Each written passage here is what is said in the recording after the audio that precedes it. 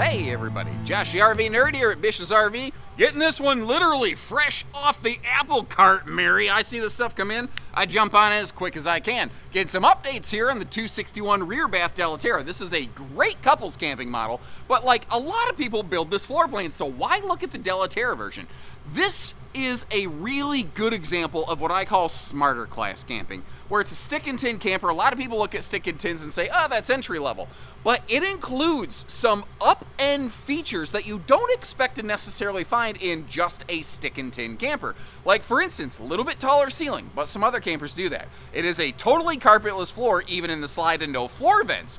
That's kind of one of those things you tend to see more in laminated RVs, and campers in this class don't usually do that. A heated underbelly, that's starting to really break away from the back. An enclosed water docking center, even a simple one. A porcelain foot flush stool, a king or true queen bed. All these are some kind of bigger camping features that you can find in plenty of other RVs, but almost never in a budget class that is fit for what I call like Larry Lunch Bucket and Jane Six-Pack. People who still work for a living, you can get a taste of the good life before you're quite ready for that retirement grade camper without really having to feel like you made too many major sacrifices. Now, when they go above in some areas, they do hold back in a few others. Like, I'm not personally a big fan of the fact that they don't enclose the bathroom linen storage in this one. But that's little stuff that you can generally work around for the most part. The big things that are major deal breakers, they do straight from the factory, and they do them very, very well here. And that's why Della Terra, and really East to West as a whole, continues to kind of earn my respect a little bit the more that I get to see them here. So we're going to go through this in more detail, show you some highs, show you some lows, and I would like you to kind of chime in as we go and let me know what's your favorite feature and what is the one thing you'd change given the opportunity. And if you appreciate the fair way we try to go about this stuff, make sure you hit that subscribe button. Let's get in there. Now, if you start looking through like the RVing fossil records, basically, the technical original variant, the grandfather of this floor plan, is actually from the Palomino Sabre travel trailer series. A lot of people kind of forget that Sabre used to make travel trailers their first 2 years of production before they became a full-time fifth wheel brand. But without question, the brand that really deserves credit for popularizing this floor plan concept is the Grand Design Imagine 2600 RV. Just no question there. Since they came out with that thing and it exploded in popularity, there have just been a world of manufacturers who have tried to put their spin on it. But the cool thing about that, when multiple brands all kind of build the same floor plan, it means that you get choice and you get to be picky about what you want and what you like. Now, I think I said right when this video began, this RV does not do everything that every RV possibly could. What this RV does is it gives you some big high-end kind of taste of the good life features while still being on a smarter class budget. Like, we got that electric space heat and toenail toaster below the entertainment center, but notice how they didn't mount the TV all the way up to the ceiling. It's kind of nice that, you know, this thing can actually fit. And I'm curious, what is your vote on this? Do you like a factory-installed TV, or do you like to supply your own TV? Let me know in the comments below, and I'd be kind of curious to know your input on that, because I can kind of see benefits both ways, but that's sort of my job, and I get kind of murked up by that from time to time. Now, there's a couple things making this RV look and feel huge. First of all, the fact that it has a taller 6'9" ceiling is something I always welcome, because what it's going to mean and what we'll see in a few minutes is I can actually stand up in the shower of this big baby. It's also light in color, and that really helps as well. Now, the slide flooring, that is one of those marine woven slide floors. Some people want to say that's still carpet. I personally feel that still qualifies as carpetless, but you know what, to each their own.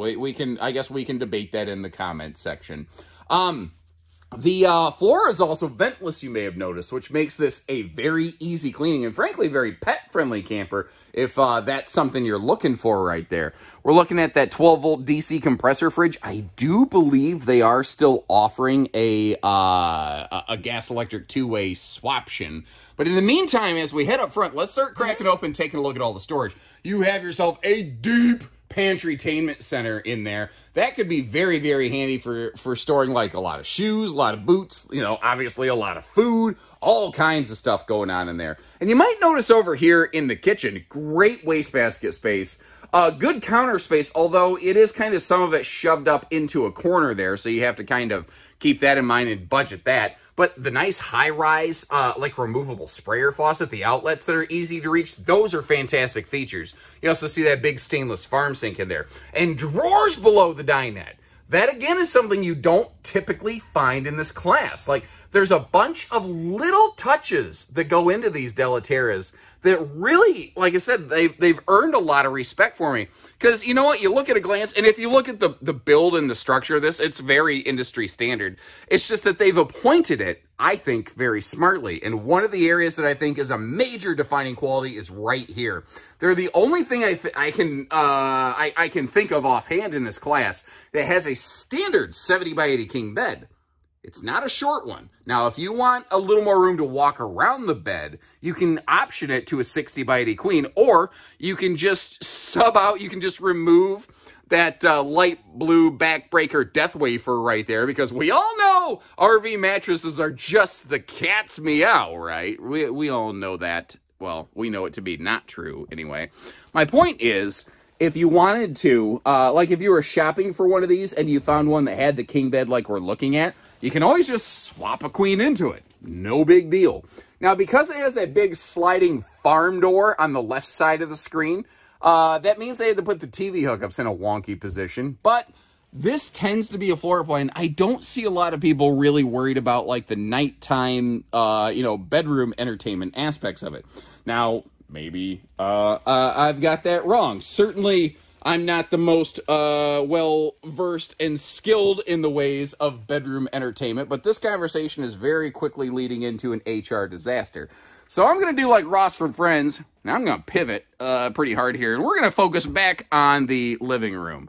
Notice you got the big windows through the slide. The slide side windows don't open for airflow. Kind of a bummer there, but everything else will. So, you know, some of these things work pretty nice, or have the airflow function, some of them do not. What I wanted to get up here is to show you that they're including this extra, like, kind of skylight. Now, it doesn't have a power fan in it, but because you're in such close proximity to that light, and because this is a non-laminated walkable roof, you should be able to pretty easily basically piggyback power off of one of those light fixtures if you wanted to put a fan in there. So kind of keep that in mind. Now, I've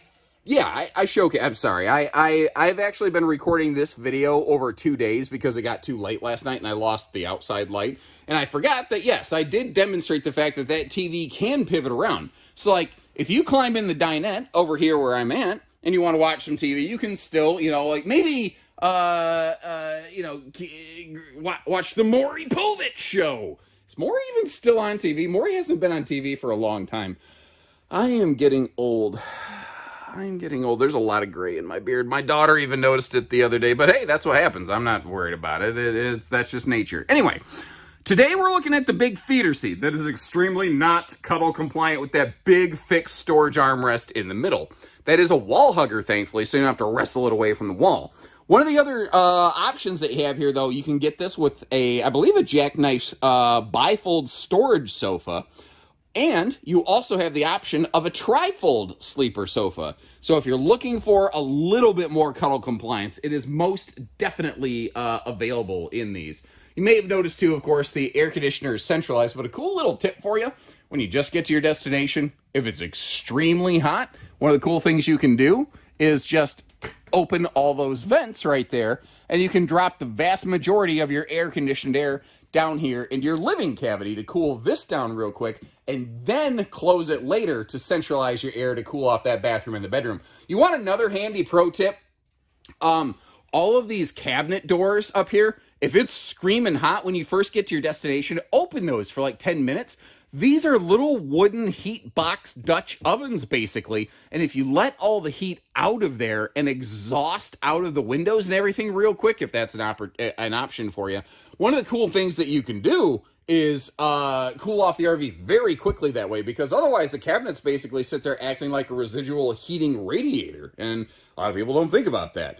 I'll be the first to tell you, I did not think of that until one of our handy viewers mentioned that. So you folks have definitely helped make me smarter and increase my camp IQ, basically. That window right there, folks, That is because of your feedback on these videos. The brand manager for East to West constantly hawks these videos, the Della Terra manager specifically. Anytime I post something, he's always watching the comment section. He actually does reply back to a couple of you, but you didn't even know it. That's what's kind of cool.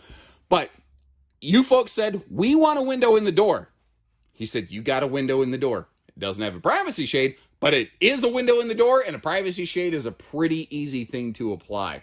Now, like I said, this one's got the baby got back bazooka butt bathroom back here, where you've got the big double vanity up top and a nice chunk of counter space down below.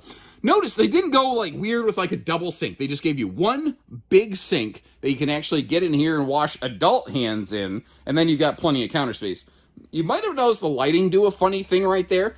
That's because there's both a switch for wall lighting as well as a motion light in here, although you can also just turn that motion light off if that is your preference. Pardon my boot prints in there. That is there because of me doing this handy little demonstration of standing in that nice tall shower, and that's a rectangle shower, not a radius shower. Like I said, really the only nitpick knock I have in this bathroom is that open face storage. So, owners of RVs that have this open face linen storage in the bathroom, can you do me a favor? Can you chime in the comments and tell me, is it really a problem, or is it just kind of me moaning and groaning and griping unnecessarily? Because I could definitely see that being the case. I have a way of getting stuck on things sometimes that don't matter. My family can confirm that. I go in these little random...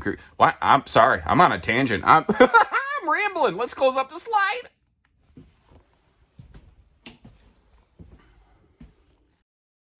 Now, by virtue of the fact that I can start all the way back here in the bathroom, and I can get a completely unobstructed bead on the entry door, should be enough of an indication to you that this one is craptastic in its road mode access. I'm sorry. That's my silly name for being able to get to the bathroom. Similarly, being able to get up here to the kitchen, to the sink, to the refrigerator, and to a lot of the storage, that is what I call snacktastic. So, you can stop and have a sandwich. You can perform your daily constitutional, as it were, and you need to stop. But this one does not have naptastic travel access unless you're Mr. Stretch Armstrong there, and you can squeeze your way through this thing. Because it does not have a second entry door, you will lose access to the bedroom in this one while traveling. But it does mean that you maintain more privacy when you get to your destination, since nobody can just open the door and look at you sleeping. So I'm curious, which is the better way to go? Do you prefer versions of this floor plan with no door into the bedroom, like we're seeing here, or do you prefer that second door directly into the bedroom for the traveling access? Like, what is the best way for a manufacturer to do this? Now, one of the major talking points I want to hit on, especially as we just step outside here, is towing this RV. Because when you see that empty dry weight, and I think when you see a 26 model number, the concept of half-ton towability really starts creeping into your head, right? And the answer to that is maybe. See, the thing is, this RV has something a lot of RVs lack, and that is a banging cargo carrying capacity. This thing has about like over 3,000 pounds of available cargo carrying capacity, which is extremely rare in today's market for, you know, what people might refer to as a common class stick and tin kind of camper.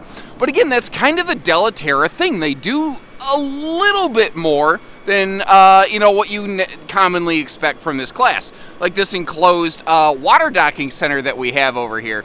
Now, it's simple, but you can see like your cable dock. You can see your solar charge controller for that panel up on the roof. I'll get you a look at that in a little bit. I'm kind of drawing a blank here early in the morning. I'm not yet caffeinated.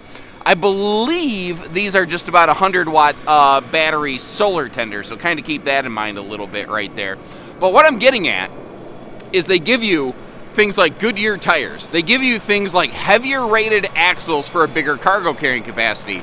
But the thing is, that means that legally you're on the hook to be able to handle that bigger cargo carrying capacity. So this RV's maximum weight of about 9,500 pounds, give or take, I think it's between 9,500 and 9,600 pounds, that is what you really need to make sure you can handle. And again, I mentioned when you see a 26 model number, a lot of people think, oh, that's a 26-footer. It's not. It's usually about a 26-foot box.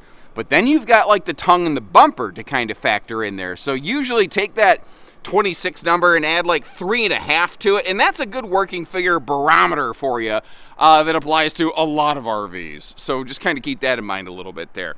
So, are there some half-tons that could handle this? Yes. Is every half-ton going to handle it?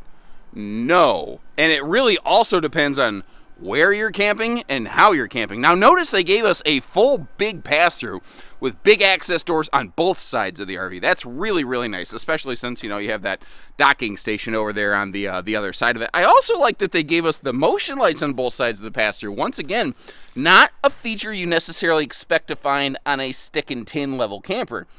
Enclosed underbellies are about a dime a dozen nowadays, but in this class, very few of them are actually forced air heated.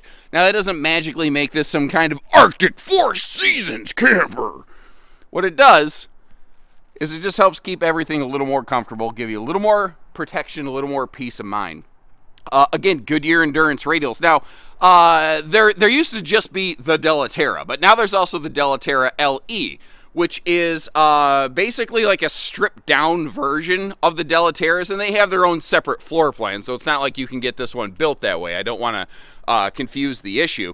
By the way, black tank flush over here, and it seems weird that that's over here on the door side of the RV, but that's like the most direct route to be able to access the black tank, so that makes the flush most effective. And you might have noticed that little sewer sprayer hookup right above that, or just, I guess, outside cold utility shower. Remember that blue coily sprayer hose and the garden hose head that we saw in the pass-through over there on the driver's side? That's where that thing could go.